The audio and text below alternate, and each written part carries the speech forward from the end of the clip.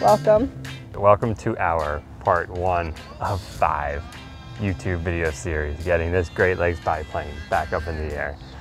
We bought this Great Lakes mid-January, and we were initially thinking it was just going to be, a couple weeks of work, getting it back up airworthy again.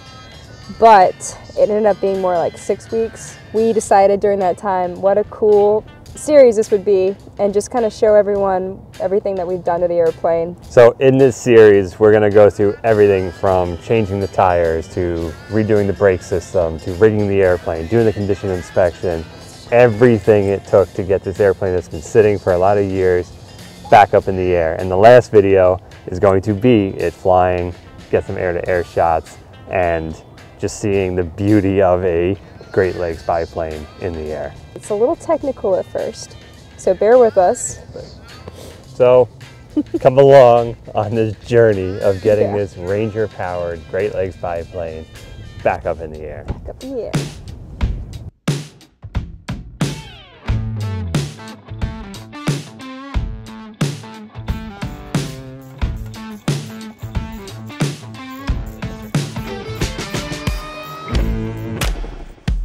Any inspection on an airplane, you really, number one thing is got to repack the bearings, clean them out.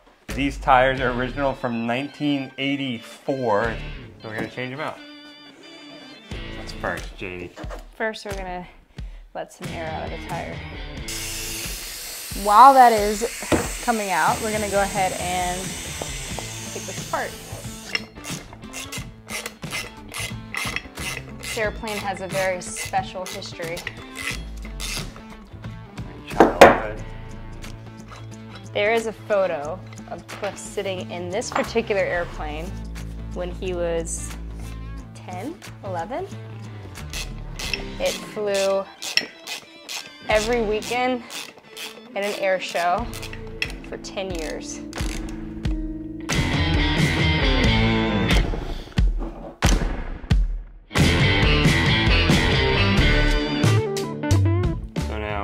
The sink, we're running under some cold water.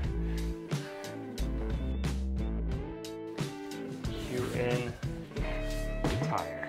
It's the closest to a bush plane we're gonna get for a little bit.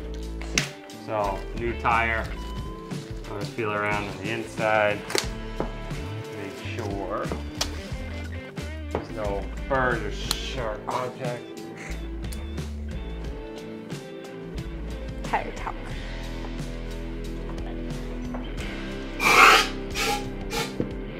Donut.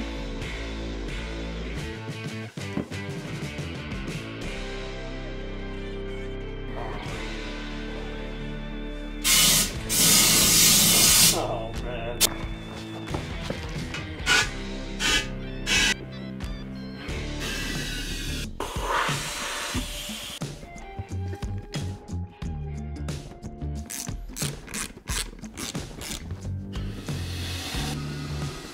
These have to be torqued to 90 inch-pounds. Next step, bearings.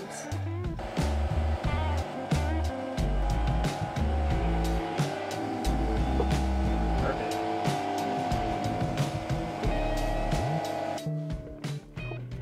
Out of 10 on 3 rated, what do you think this is? Like effectiveness-wise? Just overall. 1, 2, 3, 8. 5. Really? It packs the bearing really well, but it makes a mess inside, so we gotta take it out and put all the grease back in the bottom. So I'm gonna put this in.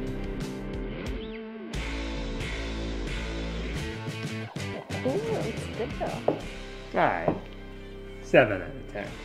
I still go with 8 because it's fun. But it is messy.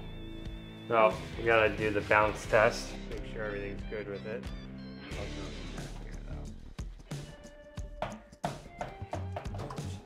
Uh-oh.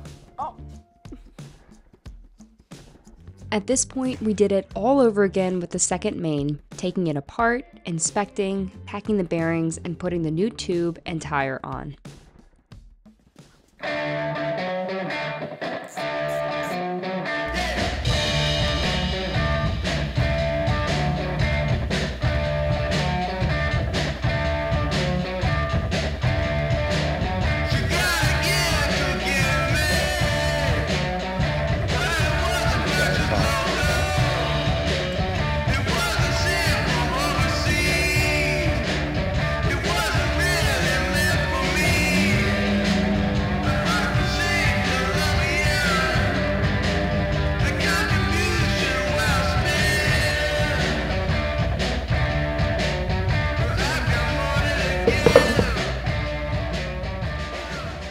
The most important part of any tailwheel airplane is the tailwheel. Important to keep the tire good, keep the actual tailwheel service, keep your springs good.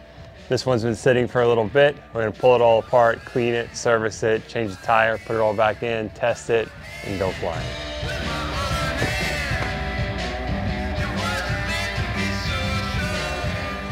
So as far as the tailwheel part, it's greased, it's checked, it's serviced, it brakes freely, nice, it locks nice. We need tire clips, and we'll pull this puppy apart. Tire number 3, we got our tailwheel. We're gonna split this rim, clean it up, put the new tube on, put the tire on, seal it back up. Third tire done. Most fun one. As far as the tailwheel portion of this, they're done.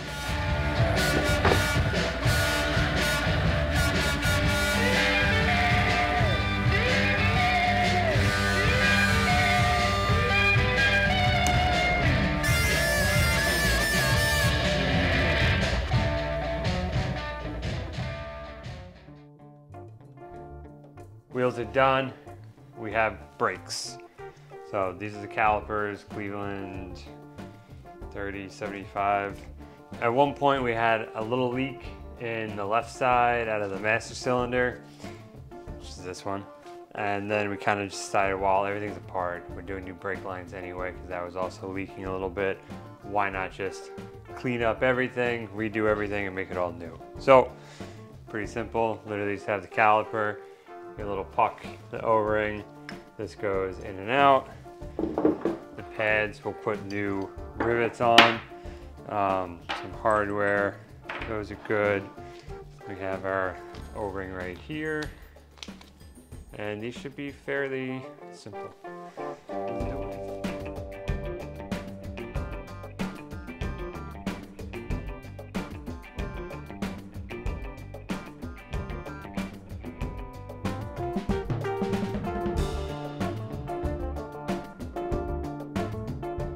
All right, now we're gonna work on the brake lining. So these are riveted on, and basically just have to pop the rivets out, put the new shoes on, and that's it.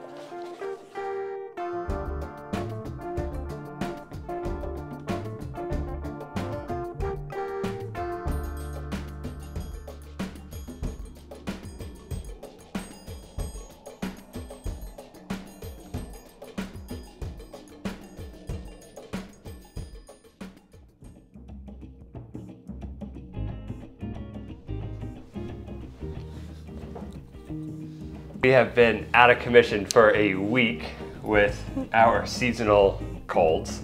We currently have our brake master cylinders for the airplane. It's toe brakes. They're Cleveland 10-5s, I think, but the parking brake was cut off, so it's just this. This one is all taken apart, it's all cleaned, it's all checked and looked at and everything, so we're gonna put it back together. We got our rebuild kit. Only place I could find it was some Plane parts. Cool guy.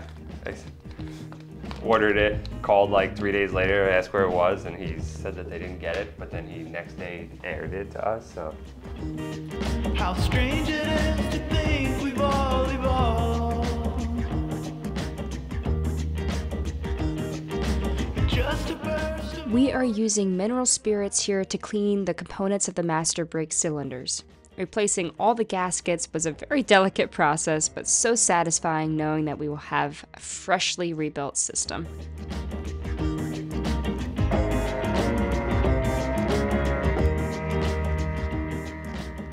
Probably one of like the biggest changes we're making so far.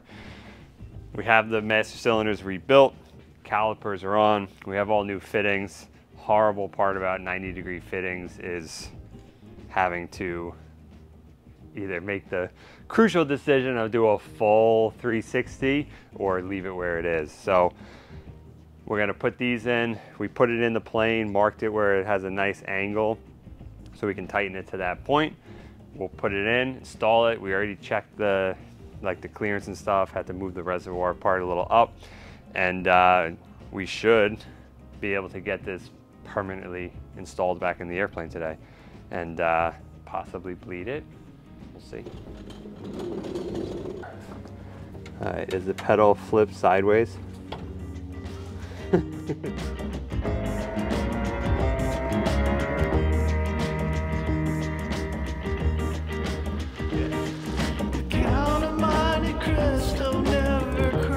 you go. I got some. No, so I'm gonna go slow so that hopefully gets like bubbles out. It was at this point that we started having some issues with the brakes. No matter how many times we bled them, we could not get all the air bubbles out, and it just wasn't building pressure the way it should. We finally determined that the 1/8-inch tubing was a bad idea. There was just not enough flow pressure through the tiny tube. I think that's been our culprit. Yeah. This was a painful one since we suspected from the beginning that 1/4-inch tubing would be better, but we ordered from Aircraft Spruce, and after installing and bleeding the brakes, it worked perfectly. There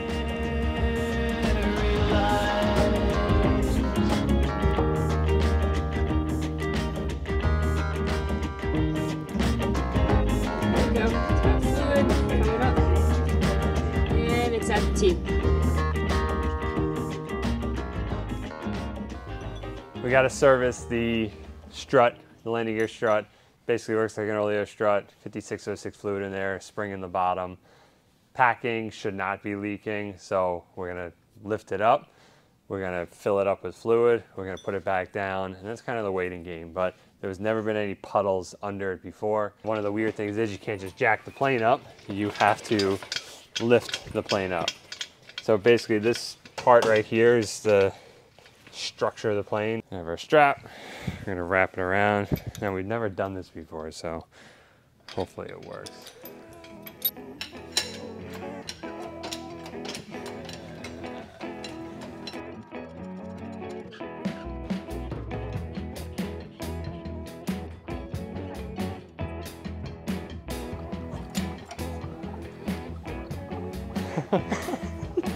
I was not expecting. Wow. No, there's no excuse to come bouncing it in. Put it in a hole that's a meter now, so it only has a little. That's right.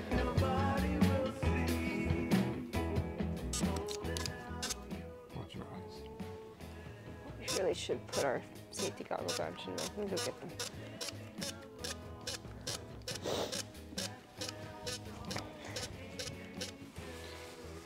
Oh boy.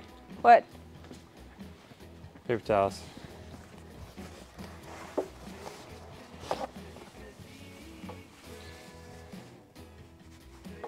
Oh. Here. Here, here, here. Oh. Oh. Oh. Oh.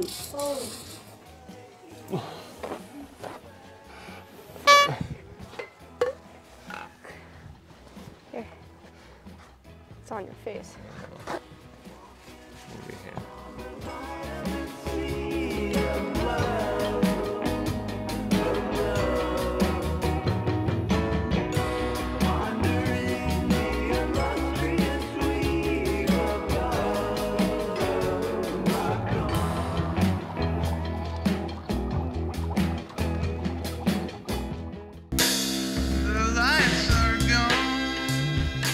Next video, we are going to be explaining what this weird tent is under the airplane. Spoiler, it's for a fabric repair. And covering the inspection on the airframe, rigging the aircraft, and installing a new fuel gauge. We are going to be uploading the second in our 5-part video series next week, so please hit subscribe and notify so you don't miss it. See you next time.